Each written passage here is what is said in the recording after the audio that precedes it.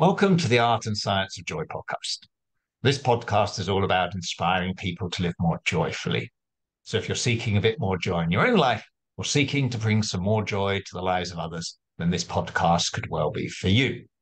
And welcome to the Year of Joy series, in which I talk to experts on special superpowers that each and every one of us can cultivate in order to build more joy into our lives. I'm Andrew Cannon, and I have the honor to be your host. And in this episode, I'm excited to be talking with Dr. Toni Warner about the joy superpower of belonging and family. Dr. Toni is a dedicated mum of four, a seasoned psychotherapist, certified and high-level mentor to leaders and parenting entrepreneurs, engaging inspirational speaker and best-selling author. A leader in the self-development and mental health fields, Toni believes that the intersection of the relational, spiritual, and socio-political aspects of ourselves is vital to explore to begin to bring more health, joy, and satisfaction to the world. And who doesn't want more of that? But having previously struggled with burnout, mental health, and toxic relationship patterns herself, Toni, through these challenging experiences, led her to pursue what real life balance actually is and how to incorporate it successfully. Dr. Toni values highly impactful yet practical strategies that infuse science, psychology, and soul to inspire her audience and powerfully support her clients. Well, welcome to the podcast, Toni. Thank you so much for having me. It is a joy to be here. Excellent. Well, the bio is fantastic. Lots of words I could dig into there, lots of interactions, lots of interplay between different modalities. But first of all, maybe tell me and our listeners about your own experience with belonging, relationships, family. That'll get us going. That is a loaded question, I have to say, Andrew. That's the pleasure of asking the questions. Right? So I just as a little bit of background, I am mixed. So my dad is Black, my mom is white. They were both pastors, and they also divorced one another twice. So they got married, divorced, got married, then divorced, and then they married other people. And I grew up, the daughter of pastors who were divorced, the daughter of a female pastor when female pastoralship was looked down upon, the daughter of a Black man, who was often a Black pastor in white churches. I was overweight, tomboy-like, and I moved a lot because they moved to different churches. So I became the new girl quite frequently. So without even going into all of the stuff that's beneath that, it's fair to say, like, I just didn't really feel like I belonged. I didn't feel like I belonged at home.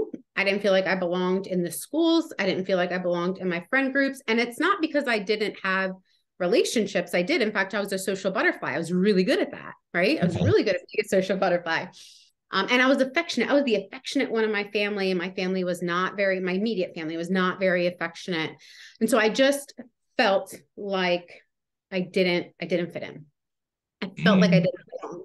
So what that meant for me was, I want to feel like I belong. So I'm going to do whatever I can that helps me feel connected in some way, or like accepted or wanted in some way.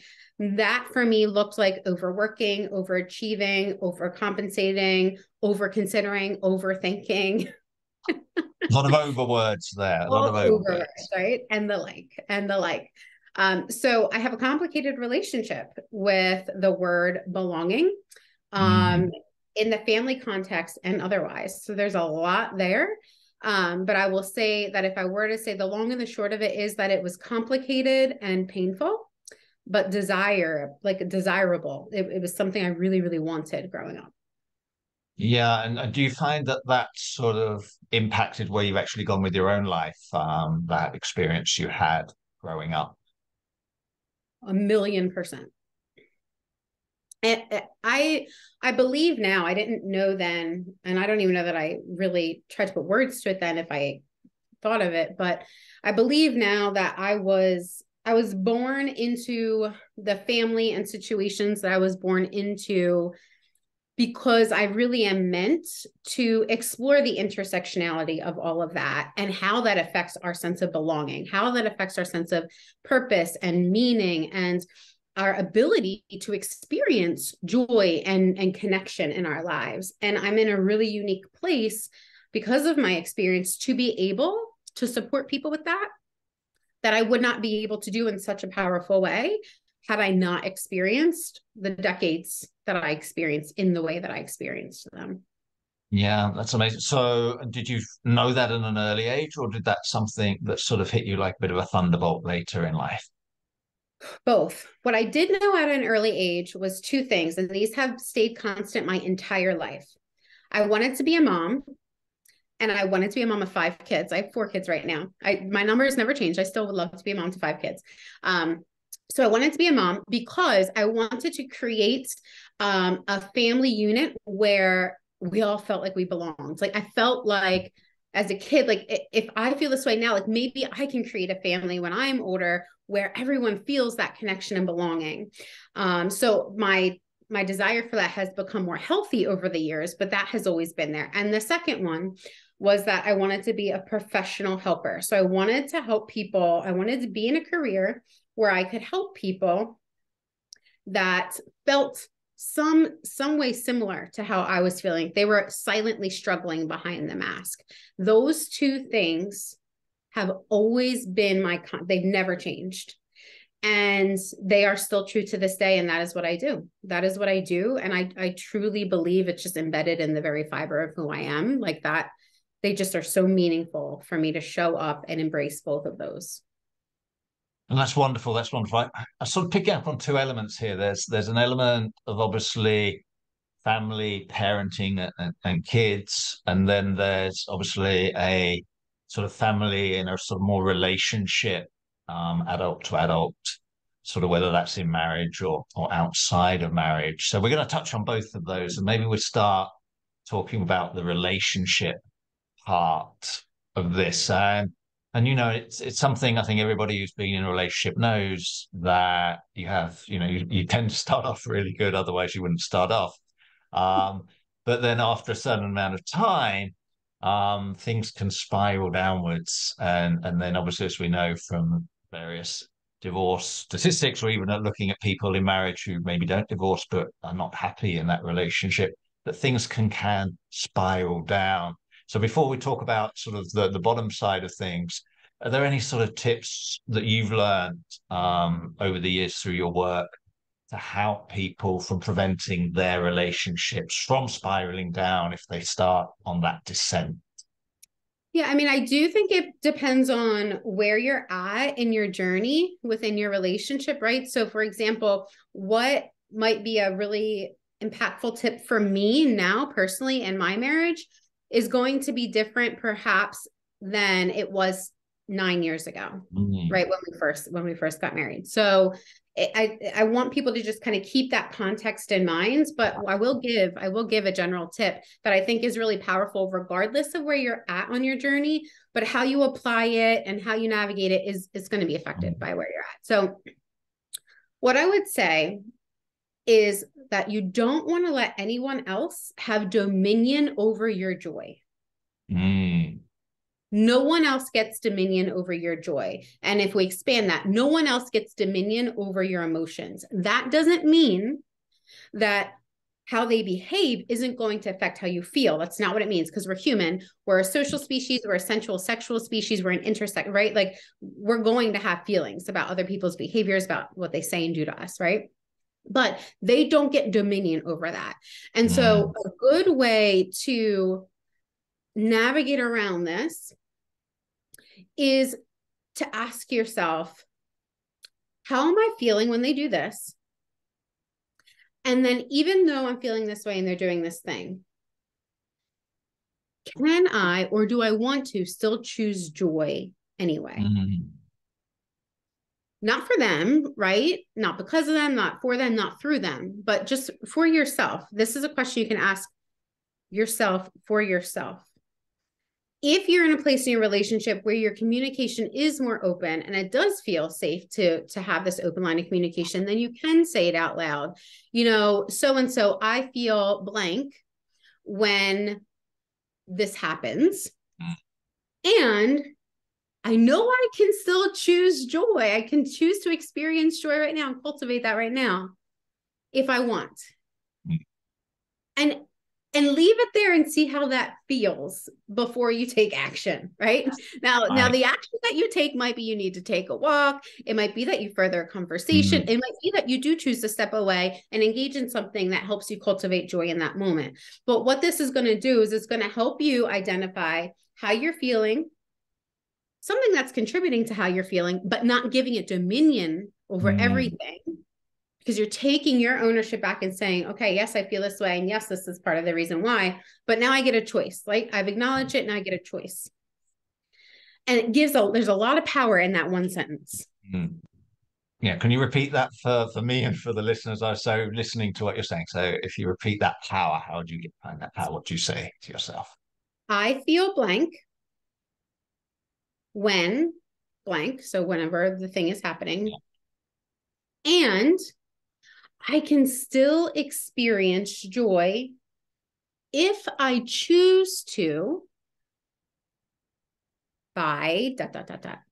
And that can be something unrelated to what's happening. That could you say be going out into nature to just take a break. And yes, it will very likely, if you're choosing to step away from that situation for the time being, it will very likely have nothing to do, right, with that situation. Right. And that's not a bad thing, because I'm not encouraging you to distract yourself to the point where you're not willing to deal with what needs to be dealt with.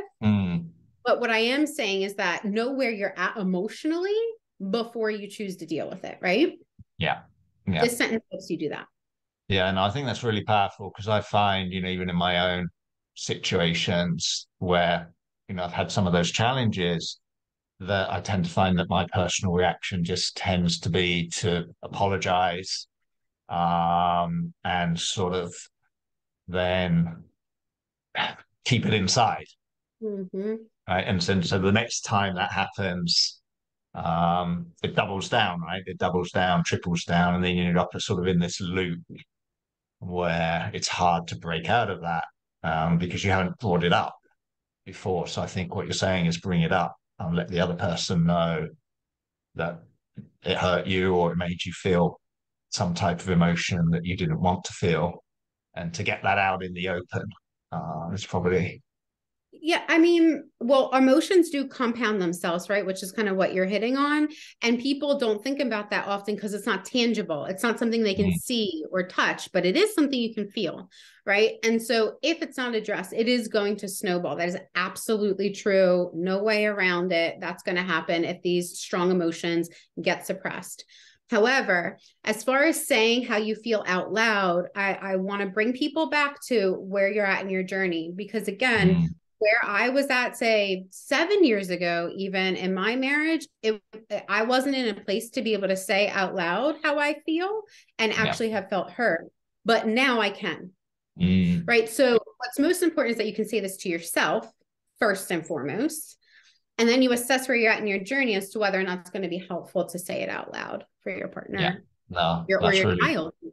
Right. Right. And then that brings you back to then that connection of knowing what brings you joy, what you can do in that situation to actually come back in a better space. And though you have that power, that dominion thing, I think it is really powerful to think about that, and to think that there's not too many things we have in our lives that we have control over. But that really is how we feel, how we react, how we proact. It's very powerful, and we can always make that choice, I think. Yeah, I think, I don't want to take us on a tangent, but what I will say is just, I think that us humans, and I myself did this for many decades, I think we get too caught up in control, and it really messes with us. Right. And so I would just switch the word choice whenever possible to choose, right? Like I have choice. Maybe I don't have control, but choice, maybe I have choice. And what are my choices here? What choices do I have? And that brings with it a sense of freedom, or at the very least, a little bit of relief, depending on what the situation is. It could be more, it could be less relief, but it gives some breathing room, right? That I have choice. Absolutely, absolutely. I think when we were looking at we had World Happiness Day a while back, and one of the things there was, I'm happy to say, as someone who's lived in Finland, that Finland #1 again, 6 year in a row. Yay, go Finland! But one of the things when they looked at the different things which cause a feeling of happiness, as they define it, which is life satisfaction. So it's not really happiness; it's how satisfied you are with your life. Having this ability, freedom to choose, is one of the 6 variables within that. So it very much aligns with what you're saying and how that challenges. But as you say, on the other hand, we are social animals. We want to belong. We want to fit in. We want to appease. We want to feel part of that tribe, whether that's a bigger community or even a family. So that can sort of challenge us in that relationship for sure. For sure. Let's switch and talk a little about kids, right? Because many people have kids, not everybody, but those who do. Everybody was a kid, I presume, at some point. Um, so everybody knows what that's like, but in particular parents, and we know the last few years have been stressful for parents in many ways, and many parents have struggled, as have many children, with that relationship. And I presume that's something you see in your work. Yes. I mean, not even just parents, I mean, schools, right? Because children were at home, and parents were at home together more often, probably, than most of them have ever been together before for consistent periods of time. And, not everyone was modeled healthy relationships. Not everybody was taught how to manage their emotions in the midst of a toddler tantrum, or, a teenager that is really trying to establish their sense of independence. And so how do we take a break when there's not a place to go, for sure, right? And we have to create a place to go, whatever that might look like, mentally, physically, whatever the case is, because we do all need a break. And otherwise, we just don't. If we don't have a place to let it out in some way, shape, or form that's healthy, it's going to grow. It's going to compound itself, just like we were talking about. And it becomes very frustrating for the parents, for the children, for the teens, whomever is in the family together in that same household.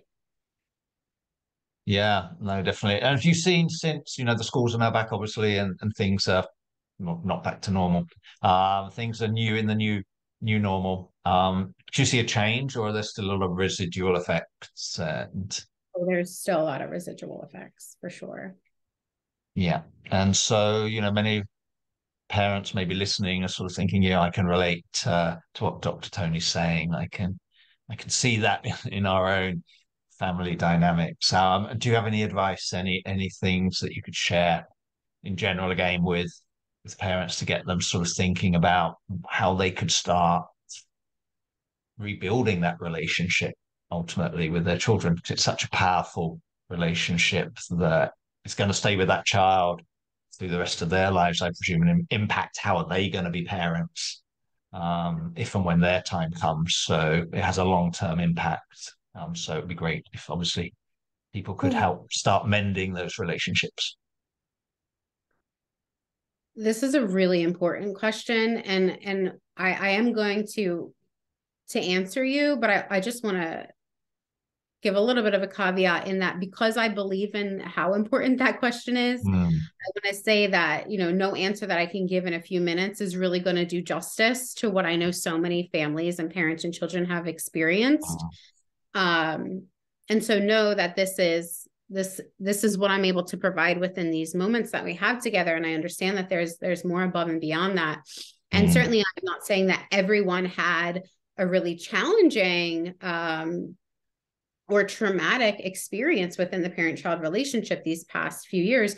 Some had challenges that did create deeper connections. So everyone has had a bit of a different experience there, but everyone did have some kind of experience, right? Everyone was impacted in some way.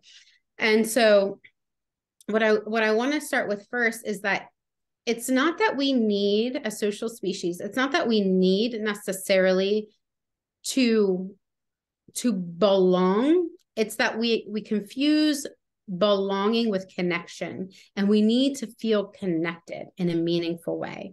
And there's nuanced differences between the two, but if we just focus on that meaningful connection, maybe, for example, your teen doesn't feel like they belong in the family because they're going through a different experience right now. Or maybe you feel like you don't belong there as the parent because you're like, what is going on? Like, my kids are all over the place. Am I doing something wrong? But it's really what's missing, what you're craving internally is this meaningful connection. So if we can just find small moments here and then there, and then here, and then there, to just meaningfully connect. And it could be in the most minor of ways. Maybe you know that one of your kids really, really loves physical affection, and you've been so busy, you haven't been providing that to them. So maybe you just notice that there's some sadness or frustration on their face. So you put your hand on their shoulder, or you offer a hug to meaningfully connect, right? There's so much power in the repair that we don't have to focus on trying to go backwards and redo or quote unquote fix anything, because we can't, right? We do need to be willing to forgive or ask for forgiveness. And that's a huge topic, right? In and of itself, but that's going to be a part of the healing as well. Yeah. So if we focus on meaningful connection in the moment, not forevermore, that's way too big and overwhelming, but just right here, right now, as I look at my child or my partner or myself, how can I show up in these few moments meaningfully connecting? If we focus on that, and then when we do mess up, or if they do mess up, we're willing to practice or ask for forgiveness, those two things will go such a long way. They're so powerful. Yeah.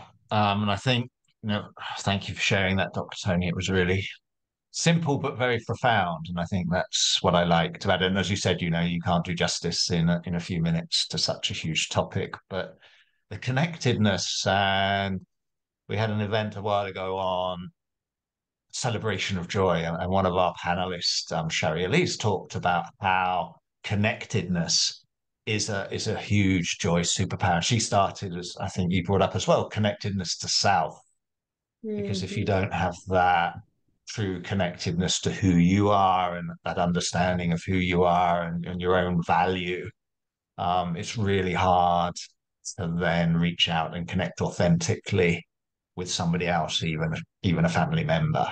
I think that was an interesting way to put it. And I love the way you talked about the micro moments and not looking at it as, hey, you have to fit in as always into the family, right? Otherwise you don't belong. And to instead just cultivate those little micro moments of connectedness. And what was the other thing? Oh, forgiveness, and how you can use that as a tool, I suppose, to get through the bumps, right? Because none of us are perfect. And so if we can learn to forgive ourselves as well as forgive the others, then I presume the connectedness can only grow out of that forgiveness. Yeah, that's so key. And I agree that, in fact, I believe I talk about it in my book too, that part of really being able to experience joy in its depths, in its purest form, requires a sense of self-worth. And I don't mean like forevermore, oh, I'm this worthy human being and I just always believe that all the time. I just mean in those moments, right here, right now, I'm allowing myself to experience this joy, and I believe that I'm worthy of experiencing it. Yeah, and I suppose that's when the challenge comes, when people then attach that to how the other person. So again, maybe we go back a bit to relationships, but also can apply to children. But if your self-worth is fixed to how the other person perceives you or how the other person treats you, then that's putting yourself at risk, I suppose, of losing that sense of self-worth.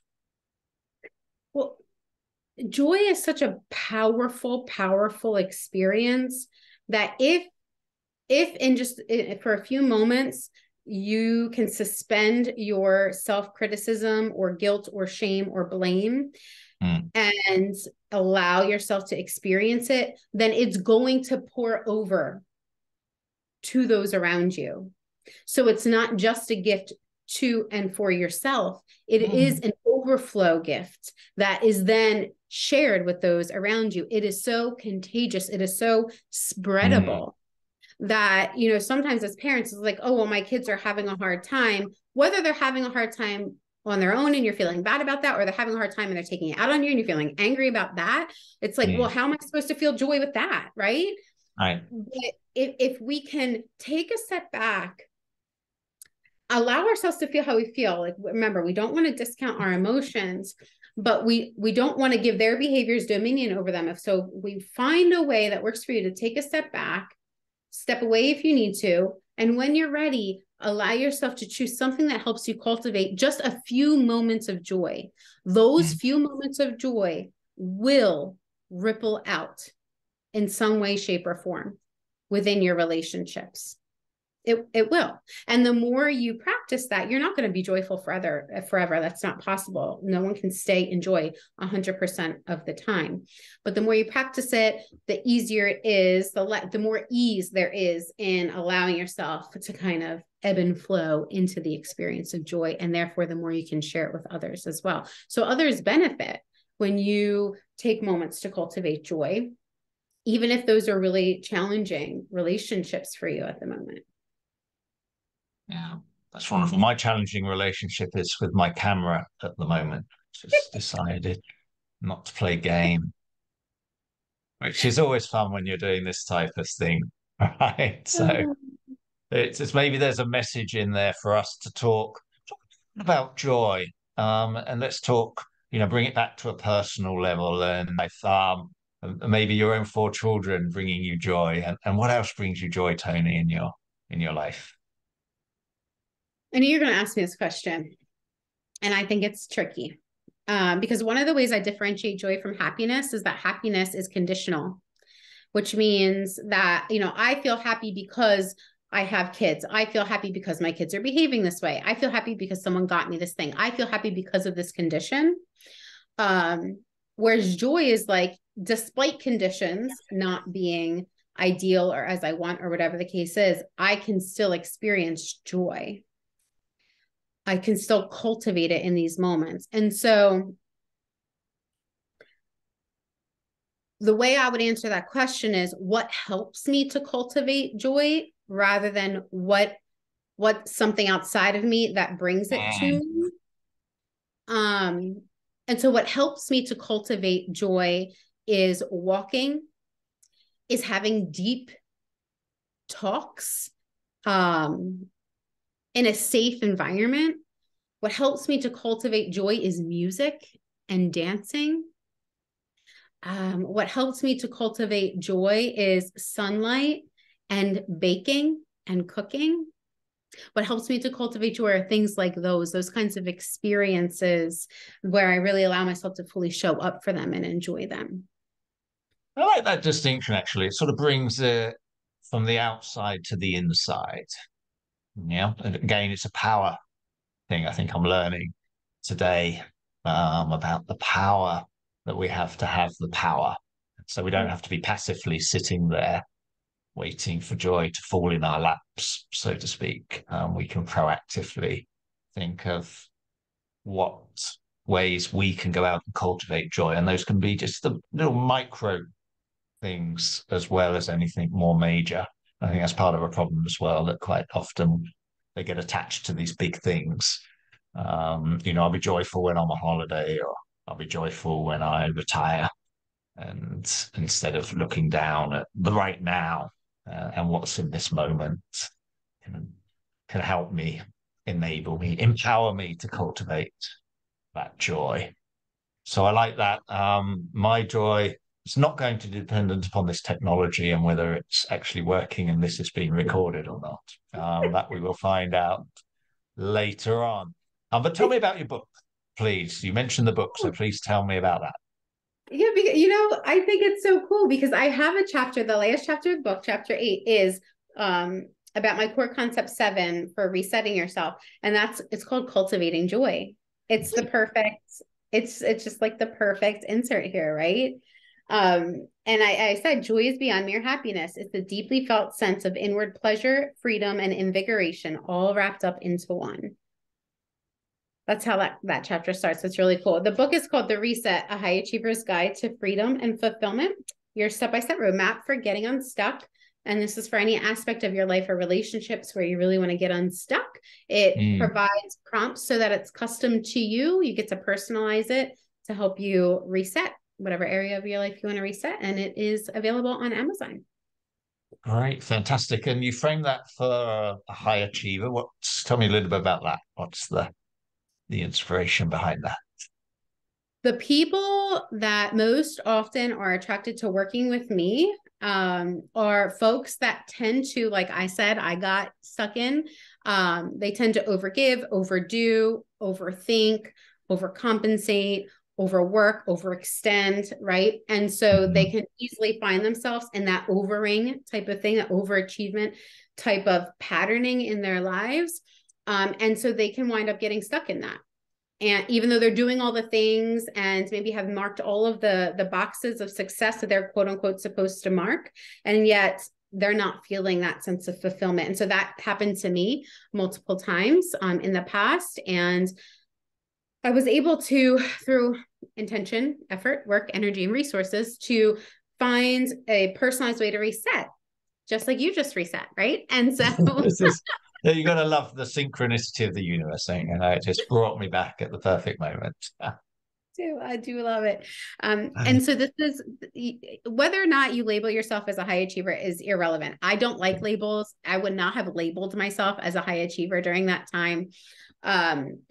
But this is who it speaks to the person that tends to overextend themselves in some way, and wants to experience more fulfillment in their life. Yeah, no, that's great. I love the concept of that. Maybe, it's actually over giving, of trying to please, and especially in today's world where there's so many demands upon our time, ones that are put from the outside as well so we put upon ourselves, to make our lives super busy. And it can really suck you into a place where you are underachieving on everything you're doing. And that sort of multitasking becomes suboptimal tasking, as I like to call it, where you're actually doing less, even though you think you're doing more. And it can eat away at your joy. That I know from personal experience and from doing that. So that connectedness is what I'm going to take away from today, along with the forgiveness aspect. I think those two things combined can really help people in their relationships with their partners and also with their children. Also, holding dominion over your own joy, not giving that up. Another super tip for today. So thank you very much, Dr. Toni, for coming on to the podcast and talking with me today. Thank you for having me. You are more than welcome. You are more welcome. It's been a real pleasure, and I hope you, our listeners, enjoyed this podcast episode as much as I have. And I hope you feel inspired to cultivate the joy superpower of family and connection. And if so, you can check out the show notes for the links to Dr. Toni and her book and other resources. If you're already a member of the Year of Joy community, please join us in the community forum, where over the next few weeks we'll work together on integrating some of Dr. Toni's tips into our lives, which is going to be a lot of fun. And if you're not already a member of the Year of Joy community, please visit our website, theartandscienceofjoy.com, to find out more. And please join us on this year-long journey of joy. Thanks once again for listening. I hope you tune in for the next episode of the Art and Science of Joy podcast. Until then, stay well, stay joyful, and stay connected.